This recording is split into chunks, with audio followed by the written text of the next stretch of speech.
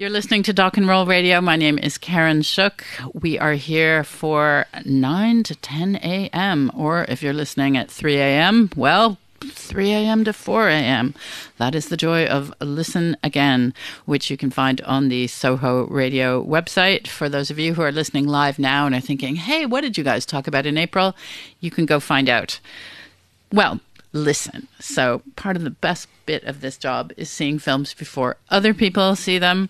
I just watched Free, behind the scenes of the Free Party movement, the first feature film made by Alessandro Ugo, who is sitting opposite me now, looking like the cool Milano via London guy he is. So Alessandro has made commercials, music videos, documentaries, looked after events, made short films, and but there's a big leap toward making a film. Now, Alessandro, I want to know, you grew up in Milan, you decided to come to London to study. This is a music documentary and a great one. Were you a music fan when you grew up in Italy? And what about when you came to London? Did it live up to your expectations? Hi, Karen. So, well, first of all, thank you for having me here. So glad to have you. You, the Dock and Roll crew.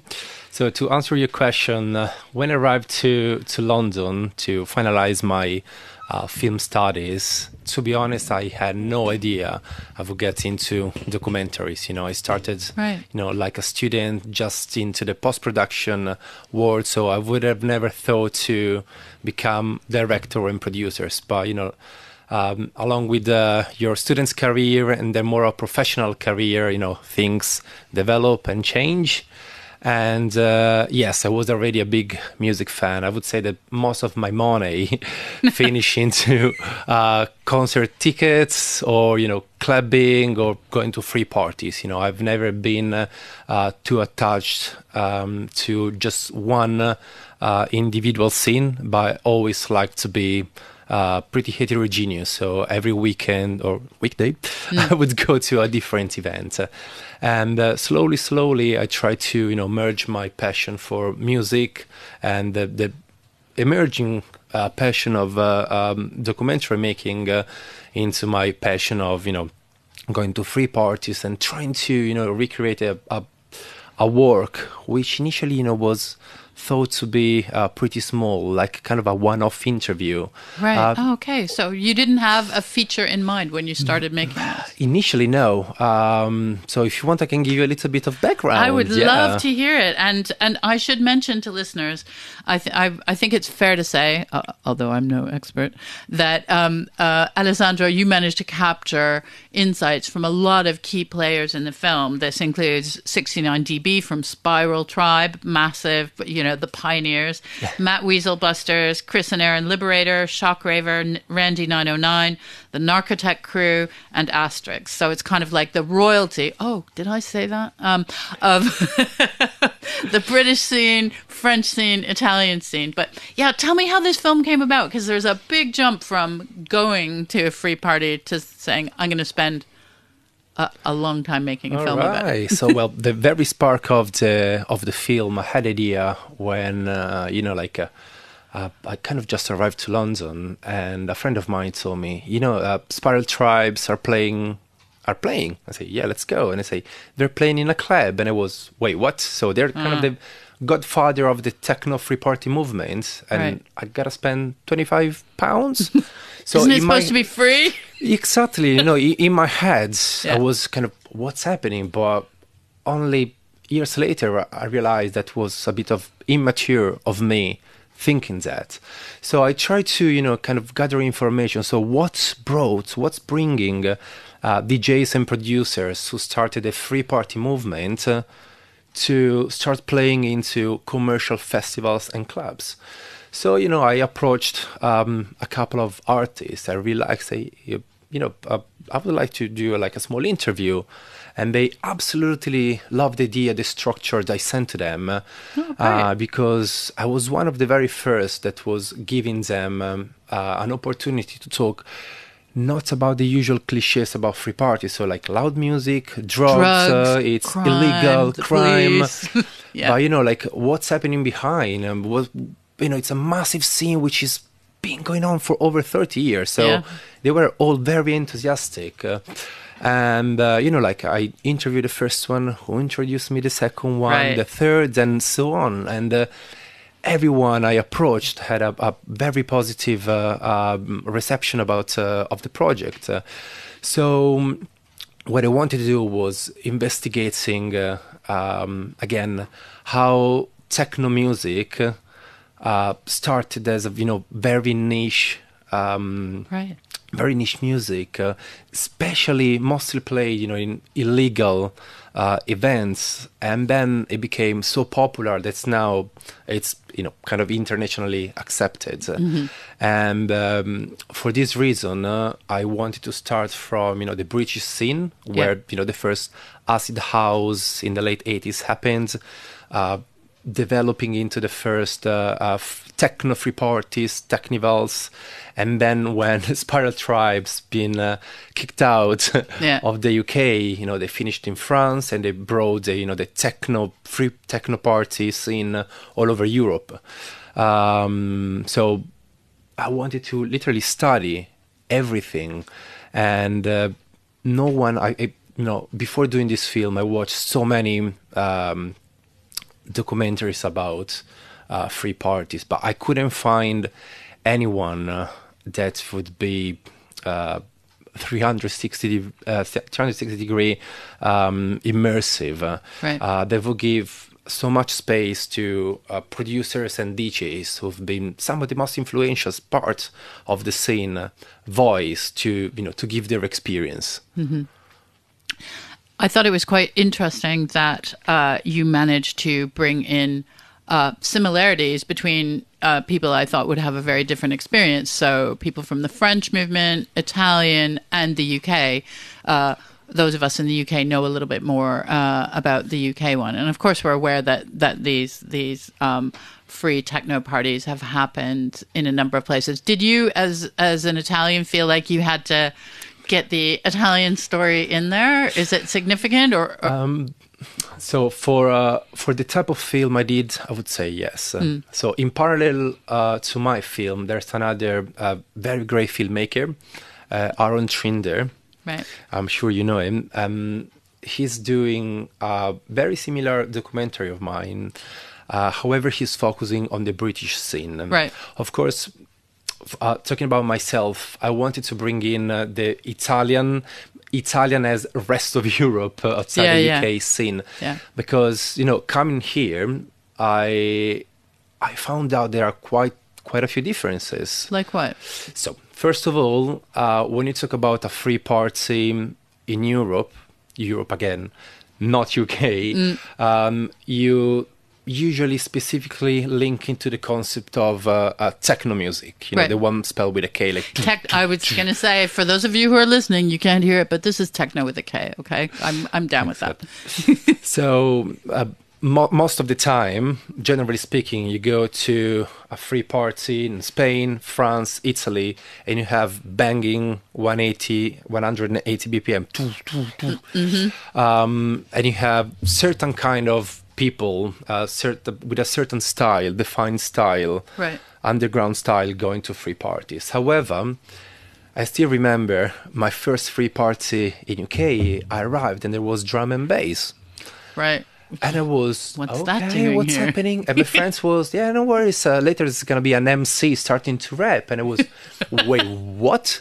So it was really different. This isn't how we do it in Italy. Yeah, and like people who were not necessarily part of the scene. You could see people with a shirt, and I was, initially, coming from a different background, I was really confused. Like, what the hell are they doing here? Yeah. But then with the time, I started to love this because it was the idea of everybody's accepted, no judgment. I mean, whether you can even come with a tux, whatever. I mean, we're all here for the concept of, partying together. Yeah. No matter of, the music or the style of your clothes. So I was literally like blown away in a positive way. So actually, I was really glad of, experiencing the free party scene in the UK. Mm-hmm. And I've learned from this film that German free free party techno sounds like a washing machine. Oh yes, yeah. There are. That's part of. I think it's Matt Wizard Busters, one of my favorite DJs. He talks about the genre free techno or hard tech, which is becoming so popular because basically it has no rules. So, in the electronic music field. You have certain musical rules for certain genres, like psytrance or raga tech or French tech. They have specific kicks, basses that work in a certain way to recreate just that specific genre. However, the word hard tech represents a bit of all of them. So you can literally space out, going from the hip hop, 90s dance, and then going for more rocky beat. So that's why it's really popular. It's really growing, and can many people can join it. Yeah. You had a lot of really wise people speaking in this film. Did you have any heroes or anybody on your wish list that you needed to get in there? Steve Hillage, people giving some really quite insightful perspective. Maybe as a filmmaker, you were learning stuff that you didn't already know. Would that be fair to say? Absolutely. So I'm just 35. I started this project, I was 28, and some of the people I was interviewing were at least 20 years older than me. So a massive package of experience, bigger than mine. Yeah. So you've been doing this for 7 years? This film's been 7 years in the making? If you want to yes. It was 2017. Wow. When I first approached Matt Wizard Buster. Okay. He was living in Spain. I say, I can come there. And he was actually, in a couple of days, I'm playing at Bolter Festival, kind of nearby Bristol. Right. You want to come there? So then he introduced me to Mandy Dextrose, right, who was an e-collie. They were organizing the festival. And then he introduced me to Chris Liberator, Aaron Liberator. Then I approached Boomtown Festival with the same project. And they gave me, a VIP wristband. So I could go anywhere, interview anyone I wanted. Let this kid in. He's okay. Seriously. And that's where I had a pleasure of meeting some of my heroes, when I was a guy. Like, oh my God, you exist, not just behind a console. And everybody was absolutely, enthusiastic about the projects and very nice. So, yeah, I can say I learned a lot, both from a musical point of view, but also from a kind of personal point of view, because, being part of the free party movement, it can happen that in certain periods it can become really difficult because it's easy to be carried away. It's right. I think I can imagine. It's a bit of an extreme late scene. nights. Exactly. So that's really helped me to kind of reconsider the entire scene from more a cultural and or countercultural and musical point of view. So yeah. What about your friends who, I assume people you went to free parties with? You must have been talking about this project over the years. I'm doing this. Was anybody kind of like, yeah, I don't really think you should be showing people what's going on? Or is there a full film in that? Or that's cool that you're doing it, but what's there to say besides we're there in the zone, in the music? Is that a story? What did your friends say? So my very own personal friends were all happy about the project. However, in the scene, there were some of them, the most hardcore free party goers, who were kind of criticizing. What are you doing with the camera here, man? But I want to tell you something. I'm happy that this happens because, again, the free party scene is a bit of an extreme scene. Right. It's underground. And it comes from a very underground idea of, leaving all the society outside. Yeah. I don't want to say that the free party scene has lost completely its underground, its secrecy, right? But, it's been going on for 30 years. So whatever we had to know about it, we do know. So I think that by doing this documentary, I gave an opportunity to view it from different angles. As I was saying earlier, most of the articles or films just focus on, drugs, the illegality, doing the free party on a private property, but none of them focus. So why do millions of people keep going every weekend to the party? So there must be a reason, and it can be like just used to say my grandma, oh yeah, they're all idiots, they're all druggies. I mean, there must be something more. Yeah. So I think that this film really helps to create a new point of view. I always say I try to make this film for my mom, meaning for someone who doesn't really know anything about it. Anything, not just the raver, the free party goer, right. But for anyone who wants to know a bit more about this counterculture. Yeah. Now, do you think, obviously, as a filmmaker, as someone who's involved in commercial work, and, you've mentioned, you work for big names, Pepsi, Sky, Arsenal, Dolce & Gabbana, San Pellegrino, and also, all kinds of things, London Fashion Week. As someone who's involved in your work, you're a professional, you have to go, you have to do the job, understand what you're doing. And so, of course, in a role like that, you're not only, I can only do this, only country music, nothing else, or, whatever, only bowling.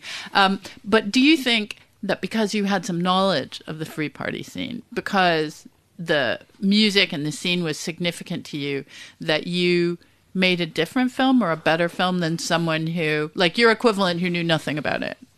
I would say yes. I know many people, generally speaking, that are truthful just to one genre. Oh, as you said, I only listen to country, I only listen to rock, only listen to techno music.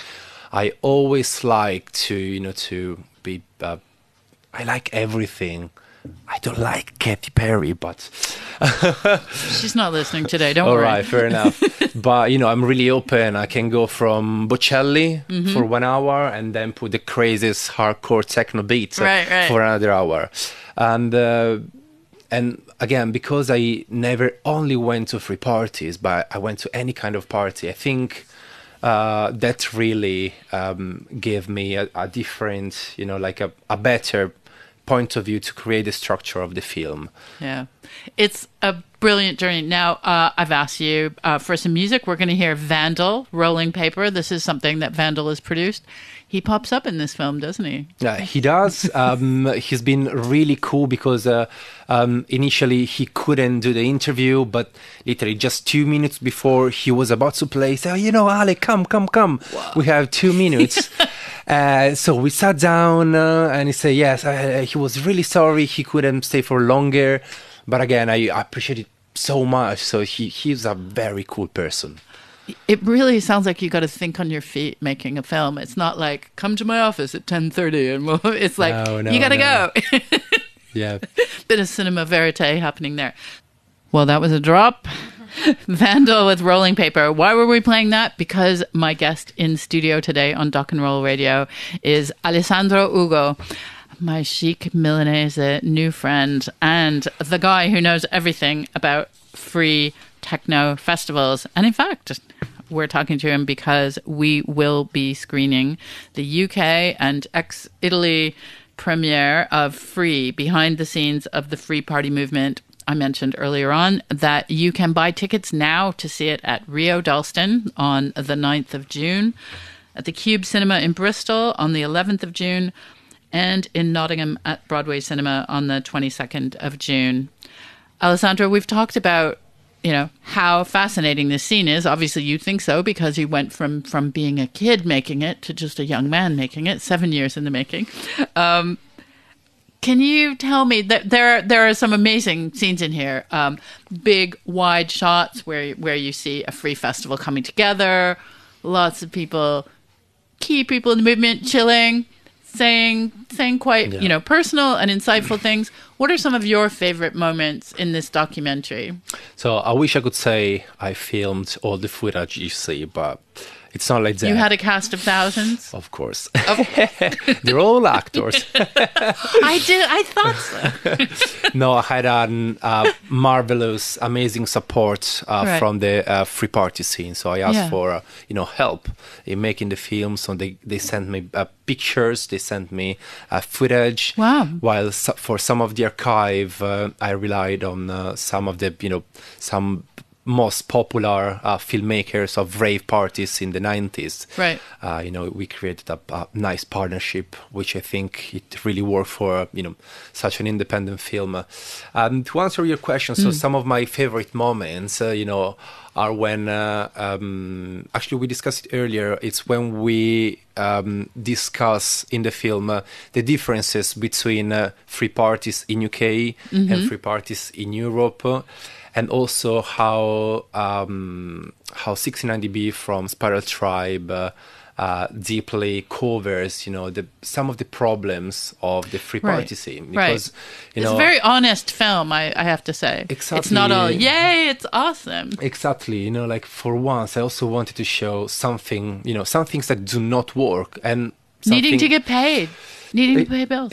Exactly. The free party scene, as he said, went wrong for the fact that, it can't support itself. Right. Once it was much more popular, the idea of an expected donation, because they're doing something illegal and some system need money. So they need to get back their sized sound systems, equipment, lawyers, and quite rarely they have enough money. Right. So that's why some of those DJs and producers, they did it for years. But, when you're maybe 40, you have kids, a mortgage, a car, you can't do it anymore. I mean, I say, that's it, and at the same time, you have a festival promoter say, hey, I'm going to give you 5K, and you want to play in front of 50,000 people. Are you going to say no? I mean, you've been working your ass off for 15 years, making music and beats. I think it's fair that you're paid back. Just because you come from the free party, it doesn't mean you cannot bring your music outside. What's important is that you never forget where you come from. Right. And then you start to talk shit about the free party. As Shockriver says, I also condemned it. I also fully condemned it. That wouldn't be right. But most of these DJs, they're still underground, even though sometimes they play in clubs and festivals. Right. That was quite interesting. I thought, if you want to celebrate a scene, you could easily fill a documentary just with the upsides, maybe just like, hey, kids, make sure to drink some water, don't take too many drugs, but not to... And at what point did you realize you had to talk about the structural and economic issues behind it, that it wasn't happening in a void? Talking about people needing to get paid, whether people think you're betraying things. Did you already know that, or did that happen as you were making the film? Yes, no, that's happened since the very beginning. I would say that was the very first core. As I was saying, the very first idea came from me going to see Spiral Tribe. Of course, in a club, £25. And then that was a lot of money back then. Yeah, but then, I mean, honestly, I was happy because it gave me the opportunity to understand. I started when I was 16, 17, going to free party. Yeah, it's free. I can dance for 24 hours. Yeah, but then you grow and you understand everything which is around, not just the wall of speaker.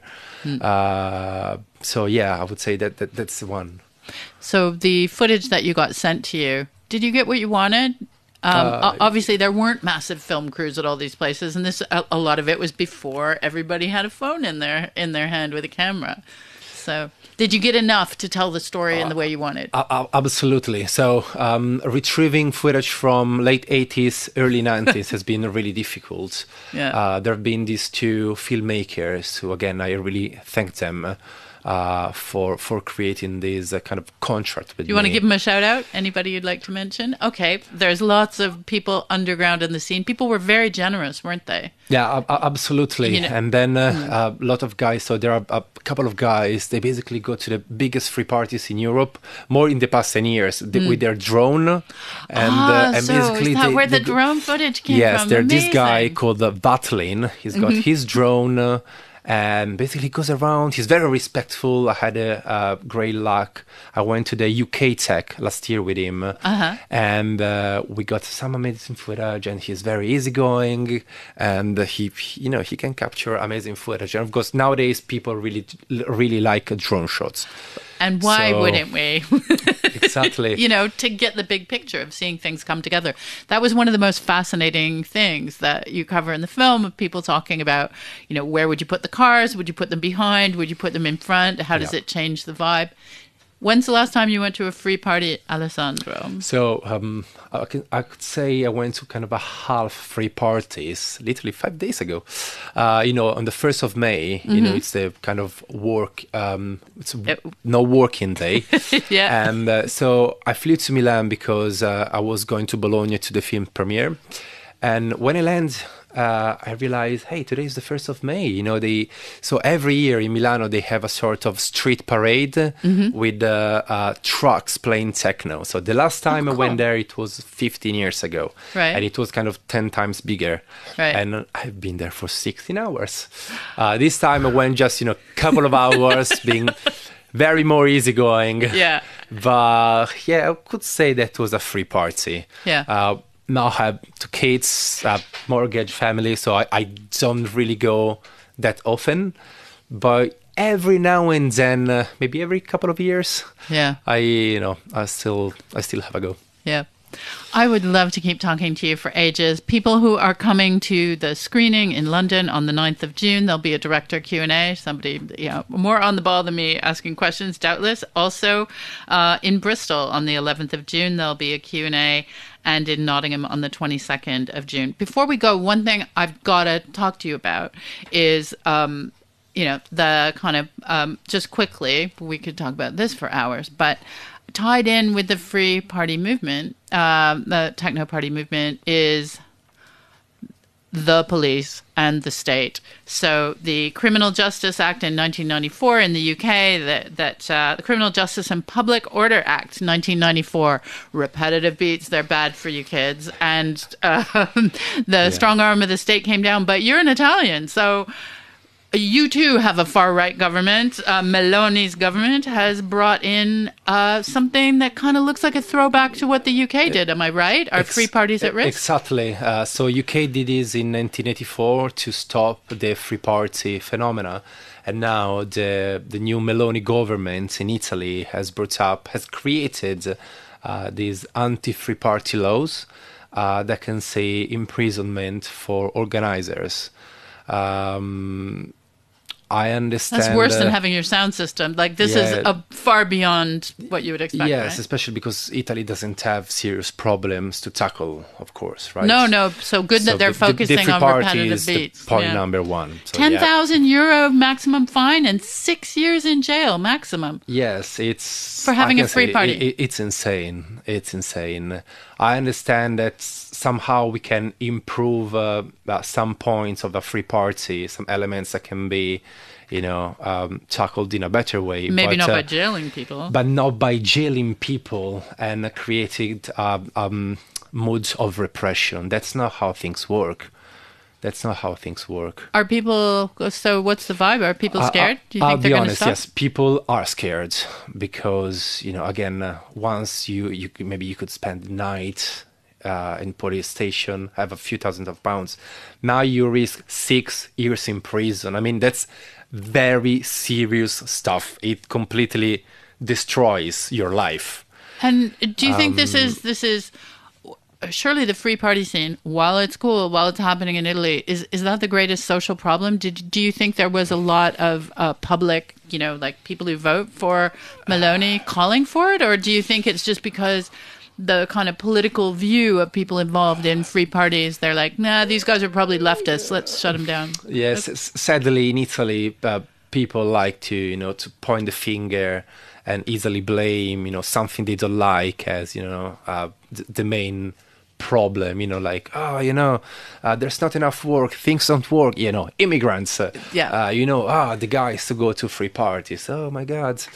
Sounds very familiar to British listeners. Yep. Here it happened 30 years ago. Here we have it now in Italy. Do you think there'll be a fight back? Or are people like, let's just... I'm not sure if it's going to be like a kind of a fight back. But I'm sure that slowly, everything, as they say in the film, everything is cyclical. Yeah. So there, in these 30 years of free party counterculture, we had moments where, it boomed. So we have these technivals of 100,000 people. Periods like this one where things, are getting smaller. Yeah. But, maybe in a couple of years, the laws will change, or maybe they just did it to kind of scare. So the organizer will understand it was, again, more to scare than else. Right. So they will start to, grow again. But I'm sure that the phenomenon of free party is never going to stop. Yeah. It's never going to stop.